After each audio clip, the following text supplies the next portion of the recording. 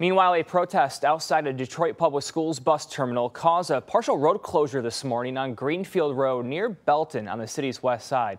And as Jen Shans reports, the group was protesting the district's start of summer school, which includes in-person learning, because they say it's putting students and staff at risk. Dozens of protesters gathered outside the West Side bus terminal this morning, starting at 5 o'clock. They're outraged that Detroit Public Schools is resuming in-person instruction for students today. First, the protesters blocked the bus terminal with their bodies. Then they blocked it with a large tree branch, aiming to stop bus drivers from making their routes. Detroit children cannot be used as guinea pigs. No amount of masks, hand sanitizer, or social distancing will be enough to take the risk.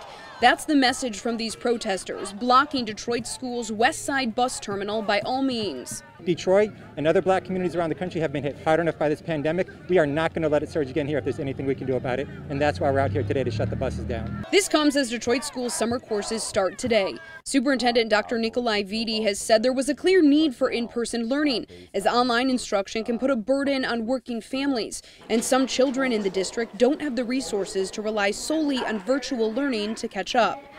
He says more than 300 teachers applied to fill the 170 face-to-face positions available this summer. We're asking staff to come in.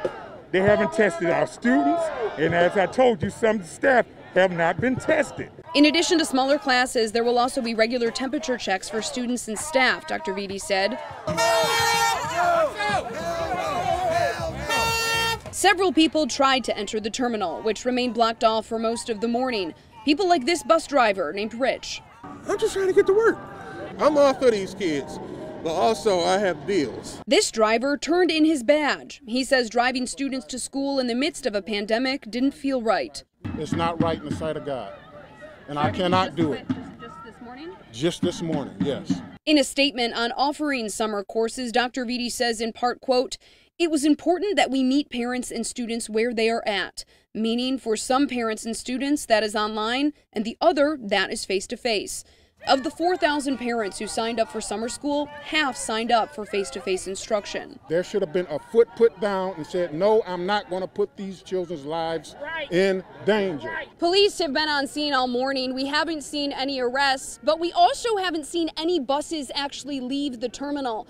We've reached out to the district to see how this morning's protests affected student turnout today. In Detroit, Jen Shantz, 7 Action News. Jen, thank you.